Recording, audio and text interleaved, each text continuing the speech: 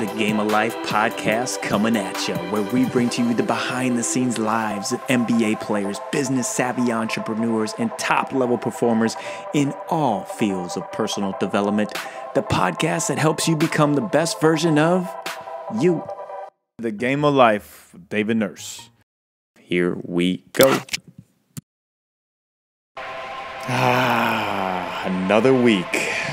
What a blessing. What a blessing to be here. Mondays, I love them. All about perspective.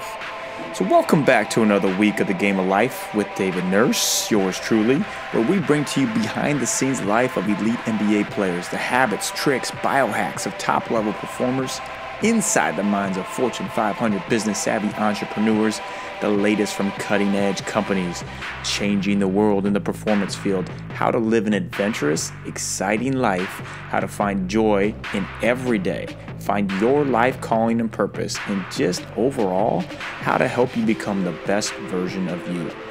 That's what we are bringing to you every week on the Game of Life. Okay, we got a great one for you this week. So if you like sleep, then you are going to love this week's guest. Before I tell you who it is, he's literally one of the original trailblazers in the sleep study field, rated one of the top sleep experts in the world.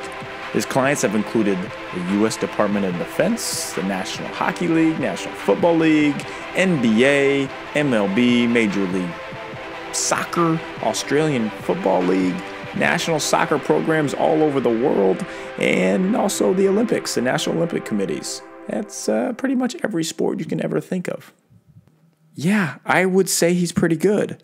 We are very blessed to have Patrick Byrne as our guest this week on The Game of Life.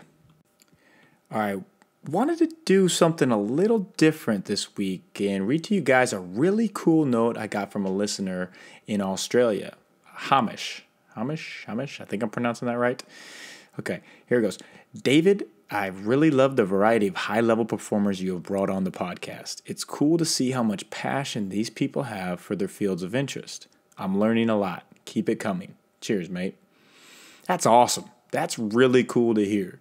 I know for a fact that I'm not great at this podcast stuff. I'm a work in progress. I'm getting better, trying to improve, but to give listeners all over the world the ability to learn and grow in their own lives and find that excitement and joy, that means a ton to me. Thank you, Hamish. Appreciate it, mate. Send reviews, notes like that. I love getting them. All right. Gotta warn you before we jump into this podcast. If you listen to this, you are about to increase your sleeping ability and have much better rest each night. I know I say a lot of things are game changers, but this, yeah, it is. You're about to find out how to get the best night's sleep, what athletes at the highest level are doing to increase sleep, the optimal hours for sleep, how to effectively nap, and basically, through sleep, increase value to every single day. Hope you have your pillows handy. Let's go. All right, we have Patrick Byrne on the podcast, global consultant on the science of sleep and fatigue, just a sports science guru on sleep. Patrick, how you doing? Just great. Good morning. Yeah, thank you for coming on this. This is something that I am super passionate about, and being in the morning, I just had a great night's sleep actually, and I'm really looking forward to hearing everything in depth about it, so I keep getting better and better at my night's sleeps. Good for you. Yeah. Tell the audience a quick background on you and how you got interested in the science of sleep. Sure. Sleep science is actually a really new science. One of the chapters in my upcoming book is called Sleep Comes Late to the Science Party. And it really kind of, in a chronological way, it shows how sleep science came about. And quite frankly, most of what we know about sleep, we've learned in the last 10, 15 years. So It's very, very new. In fact, when Watson and Crick published their data on the structure of DNA that set off a whole new area of science, sleep science research hadn't even started yet. Mm-hmm. Right. So everything we know about sleep, we learned it certainly in my lifetime. But then one day, I I had a young nephew who incidentally played against Steve Nash in high school. Oh, wow. And so, at the championship game, he got to guard Steve. Tough job. Yeah, and so Steve I'd went say. off. Steve went off to Santa Clara, and we know his strong history there. Mm-hmm. Yeah, and my nephew went off to, it's called British Columbia Institute of Technology, and went into forestry, which was his passion. Mm-hmm. And so when he graduated, he within 2 months he loved it so much. He was working long hours. One Friday night driving home from work, he just fell asleep, drove his car off a cliff and died. Oh my gosh. And because I had I had done a lot of work in occupational health and safety, I started asking this question: how can that happen? Why aren't we talking about this? Is this a workplace issue? So I just got really interested in it from trying to prevent work-related accidents. And so there was no place to learn. They weren't teaching it. In fact, they rarely even teach it in medical schools now. So what I did was I just did and this was a 2-year project. What I did was I tried to find out who were the researchers in the world, the best researchers, and what were they doing in this area. So I got a hold of guys like John Caldwell, who at the time was Dr. Caldwell, who was the head of the U.S. Air Force fatigue countermeasures program. So they did a lot of sleep research for the Air Force. And all the travel that the pilots were doing. And so I learned a lot from him. I learned a lot from Steve Hirsch, who is a Pentagon medical officer and devised programs that are used now by every airline and railroad in North America to prevent fatigue-related accidents. I worked with Brian Villa at Washington State University, a great researcher, and more recently with Maurice Ohayon at Stanford University Medical School, and some real pioneers in the field, people like Daniel Kripke from University of California, San Diego, who invented in the mid-1970s the very first sleep watch. Wow. So what I did was I just immersed myself in what was going on globally in terms of sleep research and where people were at, and just pulled all the pieces together and realized, okay, I got to learn from the smartest people on the planet. And so that's what I did. Man, so you're basically a pioneer of sleep. I mean, when you started, there's really nothing on it, and I mean, you've seen it grow to where it is. Right. Wow. And it's just grown exponentially, and I think, so what happened was I created a small consulting business here in Vancouver to work with industries from Australia and the U.S. and Canada to try to prevent fatigue-related accidents. Yeah. And then one day I got a phone call from the Vancouver Canucks, whose office was literally across the bridge. Mm-hmm. And they just had a new general manager, president come in, a guy named Mike Gillis. And splashed across the front pages of the newspapers here was his commitment to deal with fatigue and travel issue for his team. So he called me up and he said, look, what do you know about this? And I said, you know what, that's interesting. I said, I've only worked in industry, but the same principles apply to sports. So he said, well, come on down. I'll give you half an hour. You come talk to our team and tell us what you're doing, and we'll see what we're doing. So I go down there, and the ownership is in there, the management are in there, the trainers are in there, the coaching staff are in there. And he stands up and he says, this is Pat Byrne. He looks at me. He's got 30 minutes. So that was my introduction. He's a great guy. We've stayed friends. Good luck. 30 minutes. Go. Yeah. An hour and a half later, he turned to me and said, okay, when can you start? Wow. And so that was the introduction, I think, for any professional sports team anywhere, certainly North America, probably the world, that they really started looking at serious technology and serious systems to keep the players fresh and get better sleep. That's really interesting, because I know teams are starting to just almost now put more and more emphasis on sleep. And in the past, especially being in the NBA, it'd be late night game, late night flight, up the next day, practice, have not tracking it at all. It was crazy. Right. And so teams are, and the thing is that often teams are looking for a silver bullet. They're looking for an easy way to fix a problem. And, basically what I say to teams, look, this is a process. It took us 2 or 3 seasons to really get the team on board and the players on board, and to really find some creative solutions to their problems. But what I see teams doing today is, it's sort of the equivalent of sort of handing a player a pamphlet on how to get into physical shape. say, here, go off and do something, right? And the players can't do it. They can't manage it themselves because they don't have control over all of the issues, particularly the travel issues and some of the medical issues. And what's interesting about the NBA and what attracts me to is they're very similar to the National Hockey League. In fact, most people actually don't know this, but the NBA was started by some of the owners of the National Hockey League. Wow. To fill their arenas. Right? And so while the hockey teams were on the road, the NBA teams would be at home. Wow. And so you still see that today. You still see hockey teams and NBA teams playing out of the same arenas. For sure. And they play largely the same season. They all play 82 games, 41 on the road, 41 at home. They play back-to-back games, all very, very similar issues. The difference, I think, in the NBA is that they ride their horses a lot longer than the NHL do. You go to an NBA game and they're playing the same guys, most of the game. Right? And so it's harder, I think, on them. Where in the National Hockey League, they got 20 guys on the ice. Right? That they rotate in and out, and so they're not having to play them as often. So it's probably a bit easier on them physically and mentally in the National Hockey League, although they'll probably disagree with that. But getting hit like that, body checked every night. And so what we did with the Canucks was we introduced two new concepts to the travel issue. What I was able to obtain from the U.S. Army and the U.S. Air Force is what's called their mission planning software. So when they do bombing raids across the world, they have software that can highly accurately predict the fatigue of the pilots based on time zone travel and the amount of sleep and the quality of sleep that they're getting. So I got a license to use the software and eventually bought the commercial rights to it.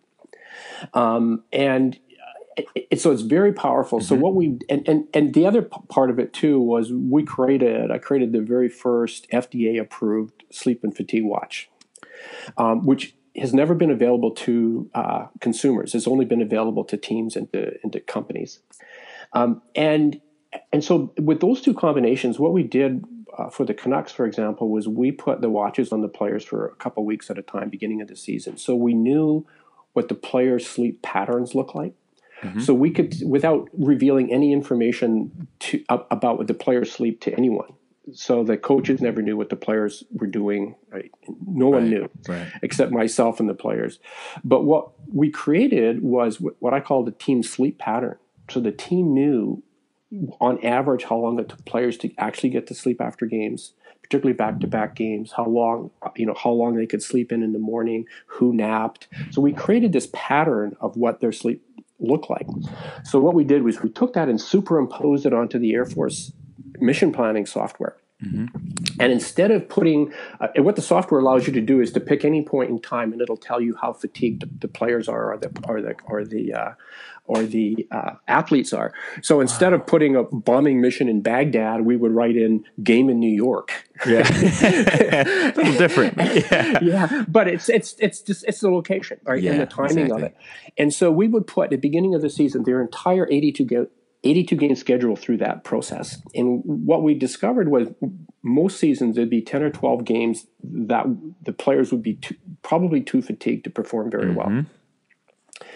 And so then we started to get creative, right? And so, okay, what can we do to keep them fresh? What can we do? And particularly in back-to-back games, what surprised us was we were able to actually plan a week ahead.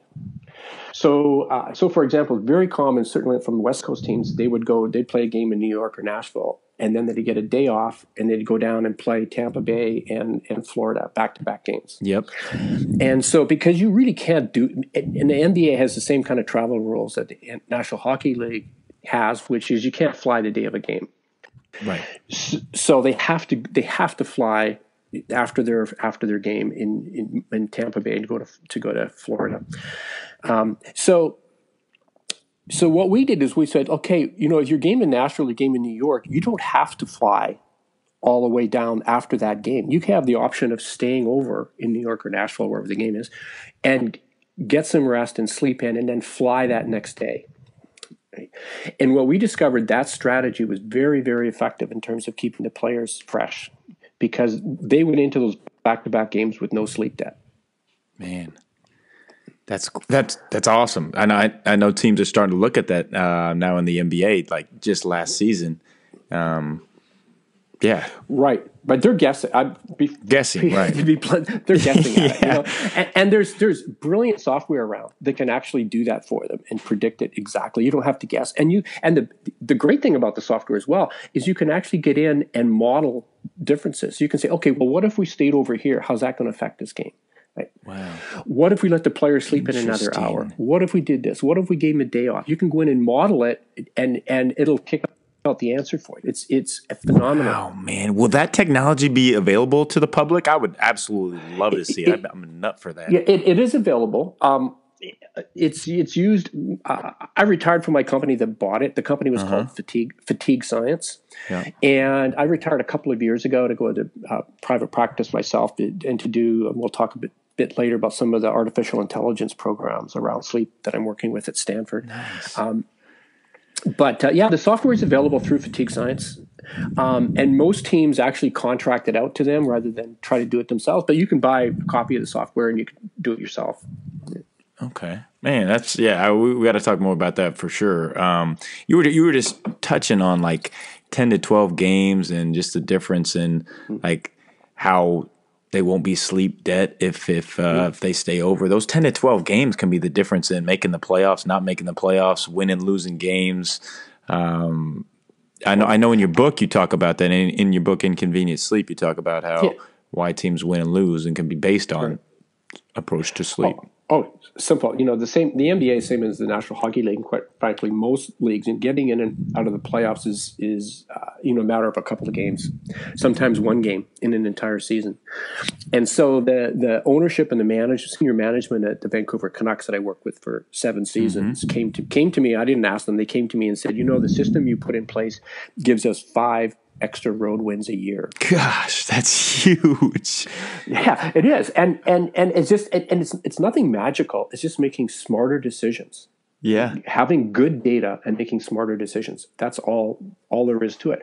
And the Canucks, because they're on the West Coast, and West Coast teams have a harder travel schedule than East Coast teams. Right. But just because of the direction of travel, and Vancouver's, much like some of the LA teams, is quite isolated in terms of where the other teams in the league are. And so historically they had terrible road wins, road records. And after a couple of seasons working with them, they won back-to-back President's trophies and led the entire National Hockey League in road wins. And the ownership and management were so afraid that the other NHL teams would get a hold of the system we had developed that they bought the exclusive rights to work with our company and our software for like 5 seasons. Wow, man, that is huge results. So I couldn't even talk to other NHL teams while we were under that agreement. Okay, so we need to get you with every NBA team, like right away. You'll probably get taken scooping up by one of the teams and won't be able to work with anybody else. But that's to the max. 5 road wins a year. I mean, people would pay millions and millions for that. Well, I wish the Canucks had, but they didn't. That's what you need to do. Yeah, take percentages. But again, it's using really good validated technology. And making really smart decisions around it, and it's available, right? If teams want to do it. Man, that's huge. Kind of transitioning on that too. Like people don't understand like how important tracking sleep is. Like I can see like all the athletes, they're tracking their workload, they're tracking their food intake, macros, micros, everything like that. But no one really tracks sleep and realizes, okay, my body is the most prepared to function at its highest level. My mind's the most sharpest it can be functioning. Like how do we go from the, like you said, like the teams, they say they get it, they get the pamphlet. How do we really give it to them? How do they implement it and actually get it? Right. So here's the challenge with sleep, particularly for athletes, is because the science is so new, there's a lot of garbage technology out there. There are a lot of companies that sell technology that claim that they're measuring sleep, Right. and they don't. And the way Dr. Ohayon at Stanford University explained it to me, he says, "Look, sleep is in the brain, and your brain is not on your wrist." Good point. That's right? good. And so Dr. Kripke, who invented the original sleep watch, and the original algorithms for it, he basically says, well, not basically, he told me specifically that all of these consumer products on the market, I don't care if it's Fitbit or Whoop or any of those things, he says have not been validated, and the information that comes off the watch, he says, is about as what's his exact language? He says it's about as basically as useful as a fortune cookie. So Wow. they give, the great thing about apps and phones is you can create a lot of bling and a lot of charts, and it looks impressive. Right. But the science just isn't there, so the tracking sleep is one thing, but for me, there are three major reasons why athletes don't get sleep that need to be covered off. Okay. One is just their lifestyle issues and having them understand that the choices they make outside of the team environment, how that affects not only their performance during games, but their recovery. Yep. And with there are some FDA approved sleep watches that can actually help them do that, but it's very difficult to do that themselves because sleep is so new. They'll get numbers, they don't know what to do with it. Right. So they need some hand holding in terms of doing that. But that's part of what I call an educational process. So the vast majority of teams that try to work on the sleep issue, their whole thing is either give them a sleep watch or bring in an expert to tell them how important sleep is, and then they walk away from the issue. And so that's not really helpful to players. My experience is they need some ongoing hand holding to be really effective and to really convince them that that sleep is important. So that's one aspect. The second aspect really has to do, and we talked a little bit about this already, which is team scheduling. The decisions the team and the league make around travel and the travel decisions and the scheduling of games.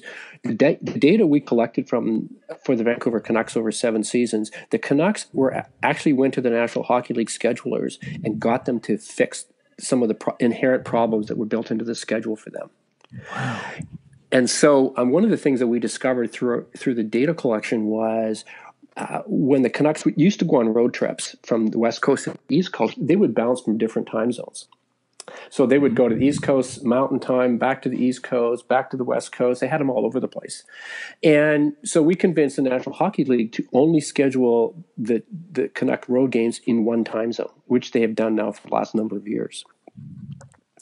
So they go to the East Coast, play their games, come back home. That's great. So there are lots of ways that you can, and even when I was working in Major League Baseball, we discovered, and if you on Major League Baseball, when you travel from the West Coast to the East Coast, you get a day off. Yeah. Right. But the Major League Baseball had been using those days off to fill in rainouts. Oh man. Yep. So we said to the West Coast teams we were working with, look, don't let them do that. Like push back on that because that's a recovery day. Man. Yeah. So there's lots of lessons that you can be learned. And the third area is really the player's own biology. And so sleep is a really important brain function, and it's affected by things like sleep disorders, and there are over 90 medical sleep disorders. It's affected by your mental health, and whether there's depression and all kinds of other. And I worked with players. I worked with Rick Ripien. He was one of the Canuck players who had a huge amount of depression and unfortunately ended up committing suicide. Oh my gosh! So the athletes aren't immune from a lot of the things that general population have. And the third is just organic diseases, the medications that they're taking, recreational or otherwise. All of those go into a package, a medical package that affects the player's sleep. So if the only thing you focus in on is turning the lights off and making the room cool, you're wasting your time. The players need a baseline medical analysis that looks at sleep disorders, mental disorders, and organic diseases. I mean, it's the same thing. If you think about it on the physical side, you wouldn't dream of just handing a player a workout schedule unless you know what shape he's in, what his issues are. Exactly. Right? So it's exactly the same with sleep. That's really interesting because that's exactly the way with, like, as seen with any kind of player personal development. It's got to be customized. It can't just be, okay, you get this and everybody's the same, because not everybody's the same. So that's really cool to hear that, man. Right. And so that's what really drew me to the work at Stanford University by Dr. Mauricio Hayan. Mm-hmm. He's the head of two departments. He is one of the smartest, most amazing men I've ever met in my life. I'll give you a little bit of background on him and why I think he does it so brilliant. Okay. He's a medical doctor. He's a neurologist. He's a psychiatrist. He has PhDs in biology and mathematics and computer science. Oh my gosh, literally the smartest man ever to grace the earth. He created an artificial intelligence program that we use today that you can get on your smartphone, you can get on a tablet, your computer, or over the phone and talk to this computer. And within anywhere from 30 minutes to an hour, it can completely diagnose you. Not just tell you that problem, diagnose you for sleep disorders, mental disorders, and organic diseases, and give you a full picture of your health. Wow. Stunning technology. Okay, I gotta check that out. Is there any way like the general public can check that out? Can do that? He has a website, but it's a research website. The product is called Sleep Eval, like sleep evaluation. Yep. Right. And so he go on and check it out. It's brilliant. And so one of the reasons I left my company, Fatigue Science, that deals with sleep watches and some of the military planning software, was to work with Mauricio Hayan and help him take it from a phone product into a commercial product available on smartphones and others. In fact, we're just starting to roll it out to sports clinics in California this week. This week? Okay, I'll test it. If you need a tester, I'm on it. Let me know. That's cool. We're and so we've had a lot of interest, and quite frankly, it scares the heck out of the medical profession because it's so accurate. Right? Yeah. So why spend $2,500 or $3,000 to go get a sleep study in an overnight sleep lab when you can get it for $50 on your smartphone? Jeez, you're changing the game of sleep basically. Yeah, and a clear understanding of creating a baseline for players. Right? Yeah. Yep. And so we're very conscious about managing the data and who gets access to the data. There are HIPAA requirements. There are all kinds of state and federal rules around who gets access to that data. And so we're very conscious about that. And there's some papers written on it. And so people are interested. I can pass on some of that as well to them. But yeah, so when teams get involved in sleep, if they want to get seriously involved in maximizing sleep and maximizing performance, it's a process. They have to think carefully about it from a legal perspective, from a medical perspective, and it's not a silver bullet. It's not something you're going to just buy a couple of pamphlets and hand them out, or bring in a speaker and forget about it. You're just wasting your time and money. If you want to get into this, you got to jump into the deep end of the pool. Man. That's awesome. I'm gonna have to connect you to a lot of NBA people, and we're gonna see the quality of play next season in the NBA so much higher level based on this right here.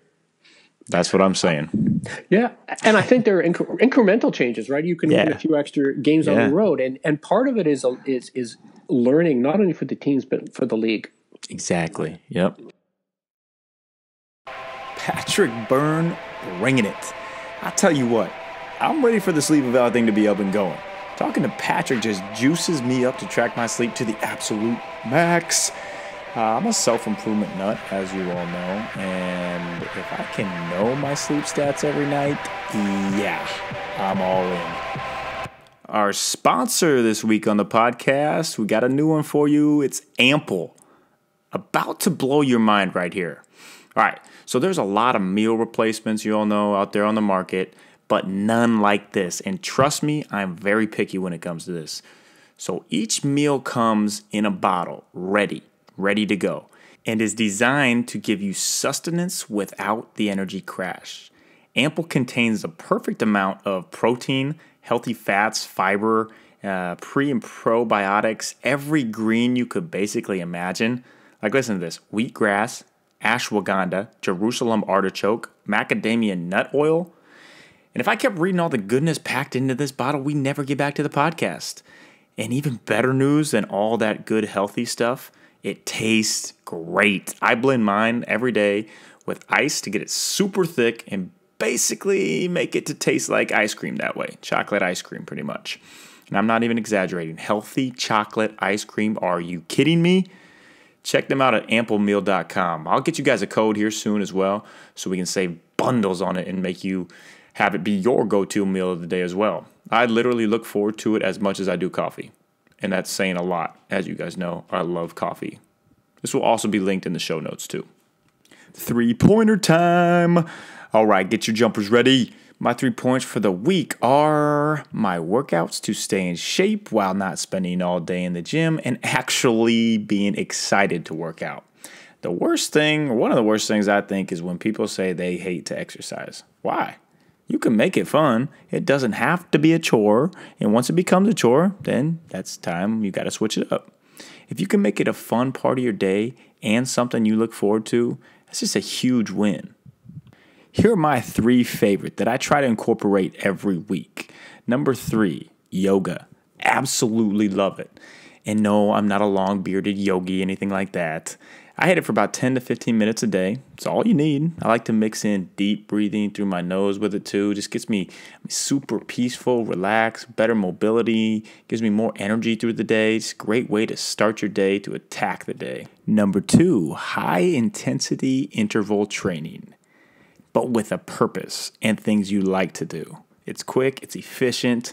I don't know, go run 5 to 10 sprints, throw some tires around, lift a few heavy objects.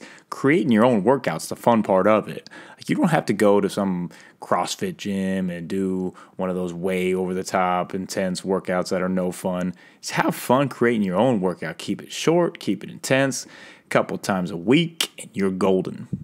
Number 3, play your sport. Let's think about this. As kids, we all love to get outside and play something, anything. So why's that gotta stop? Just because we're grown, we're not kids, we can't play anymore? Bogus.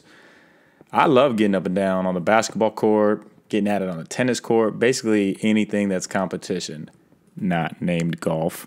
And I'm all in. So basically what I'm saying is get your kid spirit back, go out there and play. There it is, 3 pointers of the week: yoga, high-intensity interval training, and play. Overall, make it fun. Make exercise enjoyable. Definitely doesn't have to be a chore. All right, let's get back at this second half of the podcast with Patrick Byrne, and he is going to bring to you how you can get the best sleep, the amount of hours you should be getting, how to take the perfect nap, just basically more in-depth science, awesome learning on sleep, and helping you become the best version of you and make you really sleepy. Okay, that was terrible. Patrick, take it away. It kind of looks like it's where analytics was maybe like 10 years ago, where they were just introducing it. They'd have the numbers, but people would just have numbers and not know really how to apply. I totally agree with that. That was when I was working in Australia with the West Coast Eagles in the AFL down there. They had and they have a lot.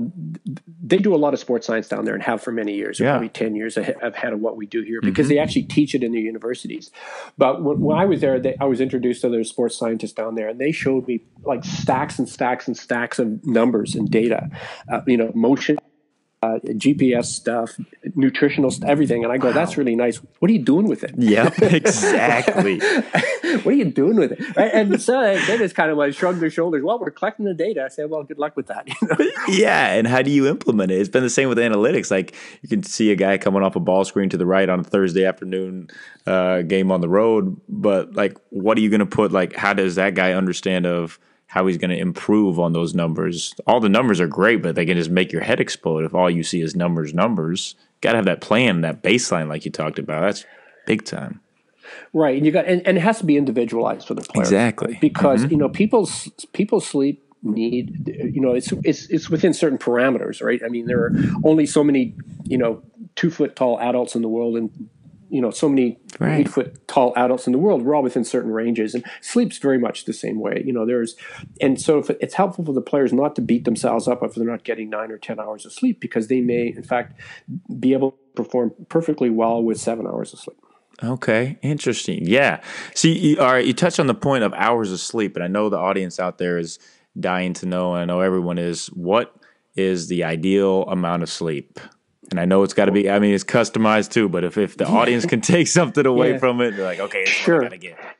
Yeah, and that sounds like a really simple question, but it's not. It's not, because here's the thing about sleep. So when you sleep, so the timing of your sleep is critical to the quality of your sleep.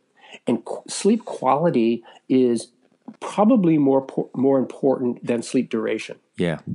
So you can get 9 hours of poor sleep or 7 hours of good sleep. Right. Mm-hmm. And so that's why it's important to get a baseline so you really understand what your sleep patterns look like. And then you can say, okay, now I know that I'm a good sleeper, or that, okay, I've got sleep apnea. So I need to get that fixed, right? Because it doesn't matter if I'm in bed for 10 hours, I'm not getting the recovery that I need. Right. And that's a great point. How would you say, like, if you could pick the best ways to get the best sleep? Like, how do you make that quality as high level as it can be? Because a lot of people won't be able to get the 8 to 9 hours each night. Sure. So a couple of points. So assuming you don't have any medical issues around sleep, you're a normal person. Yep. So the thing is it's very hard during the season, but certainly off season, you can do this, is try to create a fairly consistent bedtime. Yep. So that's important, but also make your room as dark as you can, and as cool as you can, and as quiet as you can. So that's very difficult in hotel rooms. Yeah. You can, at home, you can put blackout blinds, you can lock your door, you can talk to your family, you can get, you have much more control over that. So I've got a few tips for the hotels, for one thing. Nice. And so what I do when I travel, I've traveled all over the world, is to the same thing. I unplug everything, right? Everything that's got lights on it, particularly the alarm clocks. I got my smartphone, right? If I want to set an alarm, I can set an alarm. I don't need these big bright lights. So I try to eliminate. I even unplug the little mini fridges if they're noisy and there's lights. Yeah, right. And a lot of hotels now are starting to put in blackout blinds, but the problem is you always have gaps in the drapes. Right?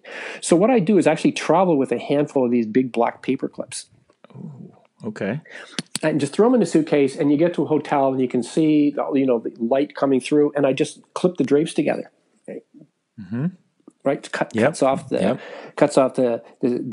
light there. I take towels and I put them under the door at the front door, so because you always have a lot of light coming under the door. Right. The other thing you can travel with is I know quite a few players that actually do this, is travel with these little kids' night lights. Okay. These little sort of Snoopy nightlight things, right? and you put it in the bathroom, right? And so when you get up in the night and you want to go to the bathroom, you don't have to turn all the lights on. Oh man, that's a really good one right there, especially even at home too. Nice. Right. So what happens when you get exposed to light when you're trying to sleep, right? Mm-hmm. Or you're sleepy, you wake up, you get exposed to light, and you try to get back to sleep. What light does is it prevents your body from producing melatonin, which is the sleepy hormone. Mm-hmm. And so it starts inhibiting that production of that and makes it harder to get back to sleep. Wow, interesting, man. Well, those are really good tips. I'm taking those. I travel all over the world too, and I need that. Yep. If you hold your hand up about a foot from your face, and you can see your hand, it's not dark enough. Oh wow. Okay, that's a great tip right there. Great test for that.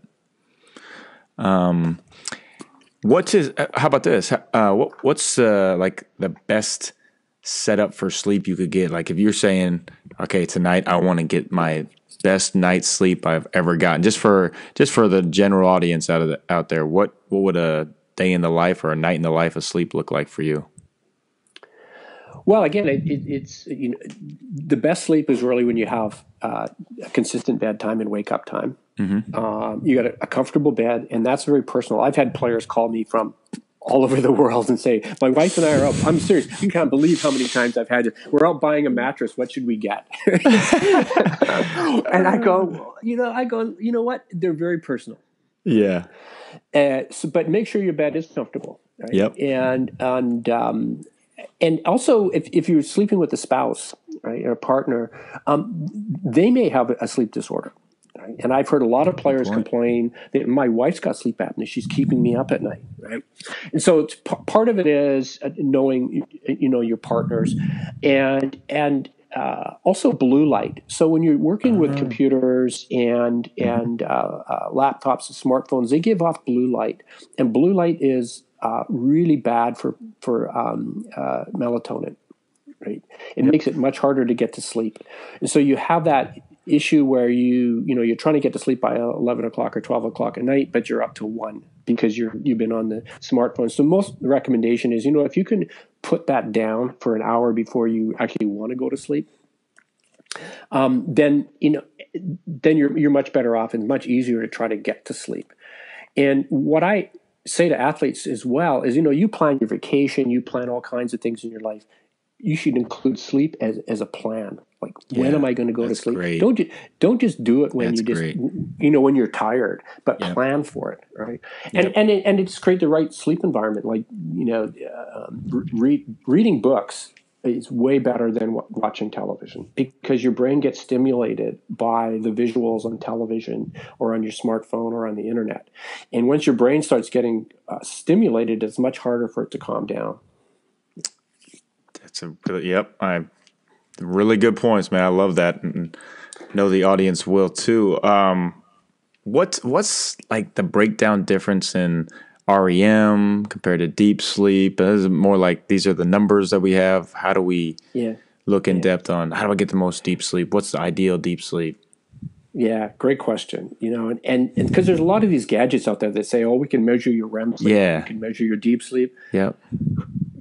My answer is, who cares? Like, you have zero control over that. Okay, your brain will decide. So sleep is it goes in stages. Okay, so it starts out in a lighter sleep, it goes down to 2, 3, 4 deep sleep, and then back up to REM sleep. And that cycle normally lasts about 90 minutes. And so REM is, of course, the light sleep where you're dreaming, and then it goes back and repeats that cycle 4 or 5 times a night. You have zero control. Your brain decides on its own sleep needs. And it could jump you right into deep sleep, or it could jump you into REM sleep. Wow. It totally decides. Nobody's going to lay in bed and say, "Gee, I think I'm going to get more REM sleep tonight." So that kind of data is completely useless. The only thing that data is actually useful for is for a sleep doctor to decide whether you have a sleep disorder or not. Interesting. Okay. Yeah. Because all phases of sleep are important. So people go, you need to get more REM sleep. You need, and they kind of fixate on that. It's complete nonsense. Your brain decides what it needs to fully recover from your sleep loss. And what I say to them, like, which is more important, your liver or your heart, right? Right. They're all important. All the stages of sleep are important. Right? Yeah, that's true. Yeah. What are the stages? If I could ask you, what are the breakdown? Well, they in broad terms, they break it down into either REM sleep or non-REM sleep. Okay. So, and REM sleep is if you look at your brain waves, your EEGs during REM sleep, that is it was called rapid eye movement sleep. That's when you dream, and your brain waves look exactly like you're awake. Exactly. It's almost indistinguishable because you're very close to being awake. But what happens when you REM sleep, there's a little thing in your brain that locks your body. So you physically cannot move when you're dreaming. Wow. So that, there's this disorder called REM sleep disorder where that doesn't work. And so people thrash out their dreams, right, and hurt their partners and hurt themselves. So it's a very serious condition. But for most of us, your brain just freezes. And everything else is just non-REM sleep. So in other words, it goes through. You get into a deeper and deeper sleep, and then you come back out of a deeper sleep, right? And then you get into REM sleep, and then you go back, cycles back into the deeper sleeps. Interesting. And ideal sleep cycles, would that be like a 90-minute sleep cycle, getting 6 of those a night? Is that ideal? Well, if you do the math, it's usually 4 or 5 cycles. Okay. That's pretty normal that you don't have, but again, you don't have any control over that. Right. Your brain decides that. And the interesting thing about the sleep cycles is they're not all equal. And so what happens if you're only getting 6 hours instead of, say, 8 hours of sleep, the REM sleep, which is actually good, is for the most part back-ended. So you get the vast majority of your REM sleep near the last couple of hours of your sleep patterns and not at the beginning. So if you're only getting 6 versus 8 hours of sleep, your brain's just not getting the REM sleep that it needs. Right? And so your brain tries to compensate for that. Right? And one of the most important things about sleep is consistency and having, I think the athletes really understand how long it takes to recover from sleep loss. So we know from a lot of studies done with actually measuring simple reaction time that it takes, if you're awake for 24 straight hours, it's going to take you 5 to 6 nights of good sleep to fully recover your reaction time. Right? So it's not a 1-for-1. And that's what actually demonstrating that to players starts to turn their head around a little bit. I think a lot of them think, oh yeah, well, we had a back-to-back game. I'll go, I was up till 3 a.m. I'll just sleep in tomorrow. I'll be good to go. You're not. Jeez. Yeah. That's what everybody thinks too. Right. But you can demonstrate that with simple, what's called PVT or psychomotor vigilance tasks, simple reaction time tests. And it's a great educational tool for the players to go, and the great thing about it's just like a little Game Boy, right? A light shows up randomly and you have to react to it, right? And so you can fake being bad, but you can't fake being good. Yeah. I like that quote. What about naps? I mean, everybody loves getting naps. Is that efficient? Yeah, I'm a big fan of napping, but people nap for largely because they're not sleeping well at night. Yeah. But naps, and again, there's some really good studies that show if you nap even for 20 minutes, it'll increase your reaction time. Wow. Right. And so vast majority of the players that I work with, certainly in the National Hockey League and in the NBA, nap in the afternoon. Yep. And particularly, but usually before games, right? And that's very helpful. The downside to napping, and it's a bit like coffee, right? You can get a good little kick from coffee, but if you take it too close to bedtime, it's going to affect your sleep, right? And it's the same with napping. Right? Yeah. You nap too close to your bedtime, and the other thing about napping is, and I'm a bad napper because I get what's called sleep inertia. So you wake up groggy. And I feel like crap for about half an hour, 45 minutes. And so what happens is during that groggy period, your reaction time is really poor, right? And so it takes a while for your brain to get rid of the fog and to get back into it. So, napping, if you can nap for even less than 20 minutes or half an hour, you're not going to get into that really deep sleep that causes you to be groggy when you wake up. Because if you wake up in a deep sleep, you're going to be groggy for a while. That's interesting. That is what I find. Like, it's like I'm just plugging myself in for 10, 15 minutes. And if I get that, then I have way more energy than if I'd sleep like an hour or 2 hour nap, even though hour and 2 hour nap are a lot of fun. And I can do that on the weekends for sure. But that 10 to 15 minute plug in is just really effective, I found. Right. And some of the teams are actually talking about, and some of them have actually implemented, try to put in, nap rooms into their facilities.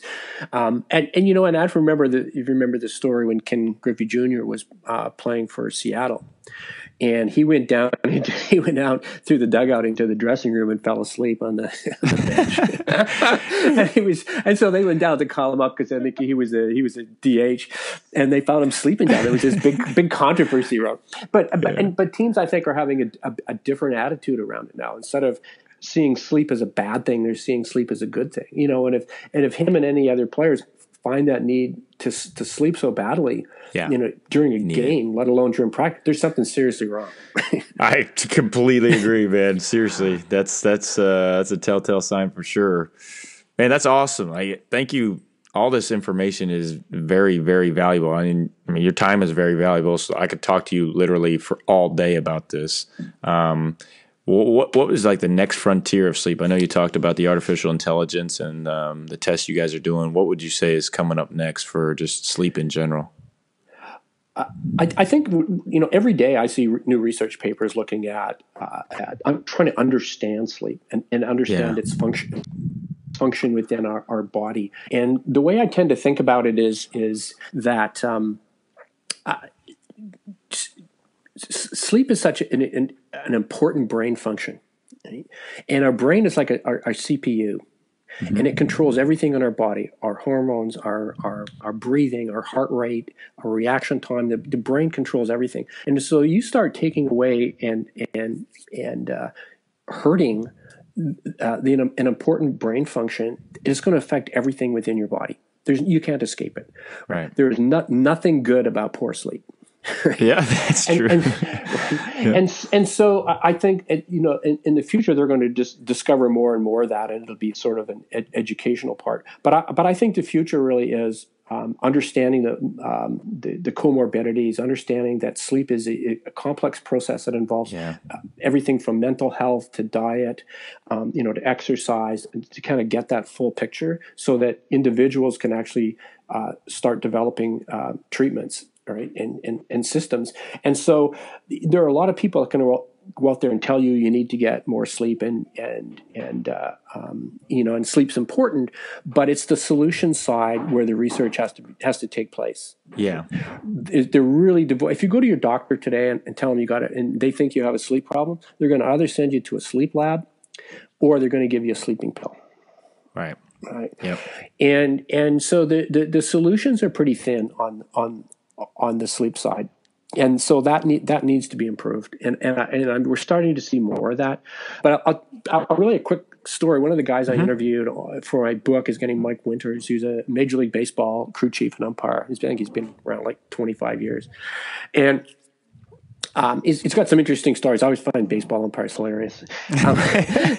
So he goes, yeah. He says he says Major League Baseball brought in this sleep expert to talk to all the umpires at the beginning of the season a couple of years ago, and he writes this in an email to me. He goes, yeah. So he told us that sleep is important. So he writes in brackets, duh. Then he says, then the sleep expert said to us, we need to get more sleep. So he writes in brackets, duh, again.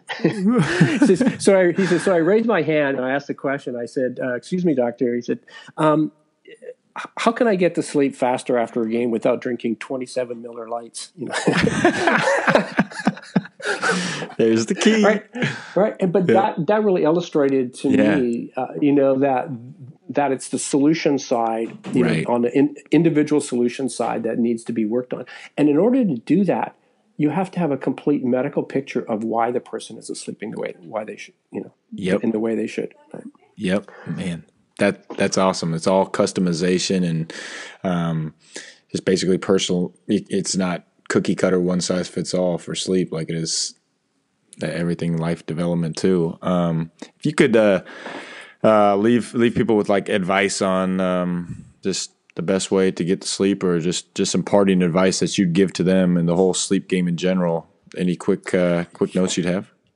I would just be cautious about the information you hear and read about on the internet, and particularly around gadgets. Right? Gadgets that claim to measure your sleep, gadgets that claim to measure the stages of sleep, gadgets that claim to help you get to sleep faster. A lot of, whether they're nutritional supplements or whatever, there's just a lot of garbage out there. And so what I challenge teams and athletes to do is, whether it's supplements or sleep gadgets, is ask a hard question. Is it validated? Is it independently validated? Show me that it works. Don't tell me that it works. Don't show me the bling. Right. Demonstrate where the research is that shows this actually produces the results you're telling me it does. Yep. Man, that's great.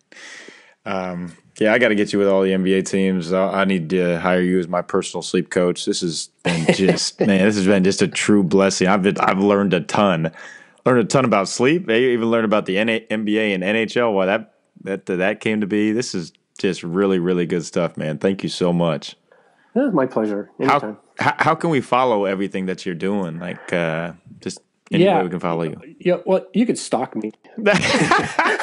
Oh, you said Vancouver. Okay, I've always wanted to come up to Vancouver. I got you. Yeah.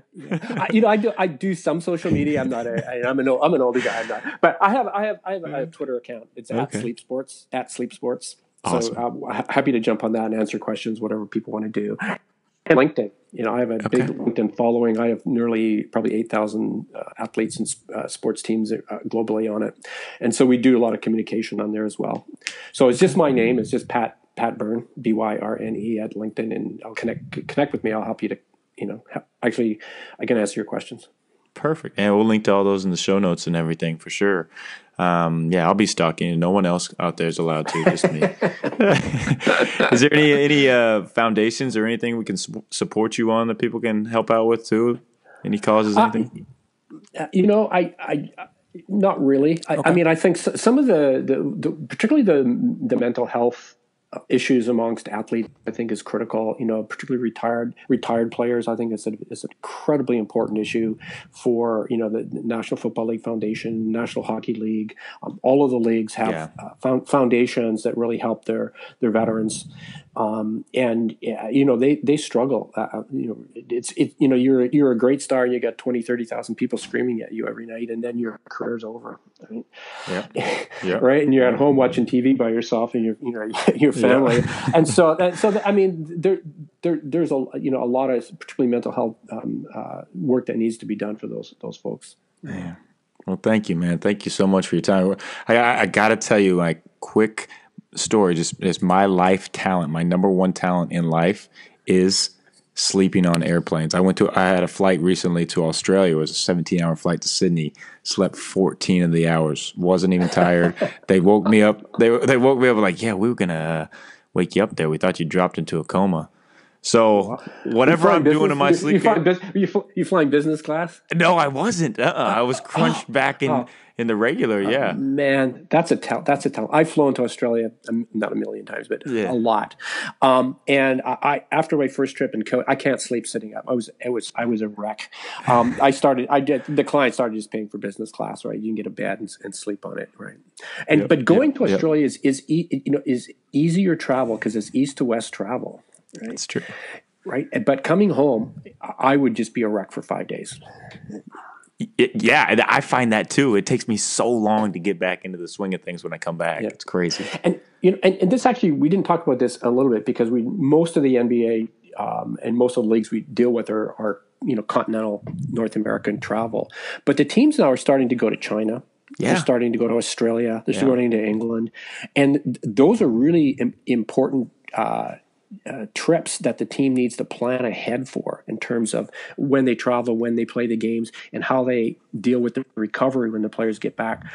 Tired players are going to be injured players. Good point. Yep, for sure. Yeah. Man, well, hey, thank you so much for this. I really appreciate it. In any way I can ever help you out, you know I'm here for you. Appreciate me. Teach me to shoot a basket. There you go. All right, we'll do that. Big time thanks to Patrick Byrne for coming on the podcast. Hope you all enjoyed it as much as I did. Hey, have you ever been so excited to go to sleep tonight? And now you know how to own the sleep game. Very blessed to have one of the best in the world in his field on the show. Learning from the best, growing to be our best, that's what the game of life is all about. I'd love to hear from you all out there. Like my man down under, Hamish, seriously, hit me. Give me feedback on how we can keep making this podcast better. Like topics you guys want me to focus on, any high-level performers out there that you think I should bring on, let me know and we'll get them on. But one of these episodes coming up, I'm thinking about doing an audience question and answer. I think that'd be fun. Let me know. You know what? The coolest thing about this podcast, I think, it's not just me talking to you. It's us talking together. We're basically hanging around the campfire, roasting marshmallows, making us some s'mores, listening to someone play guitar that really isn't very good, but we act like they are. Yeah, you all know what I'm talking about. Anyways, we're family. Game of life family. Thank you so much for listening and making this possible. Until next week, hope you all have a great week. And remember, it's all about the journey. David Nurse, Game of Life, signing off.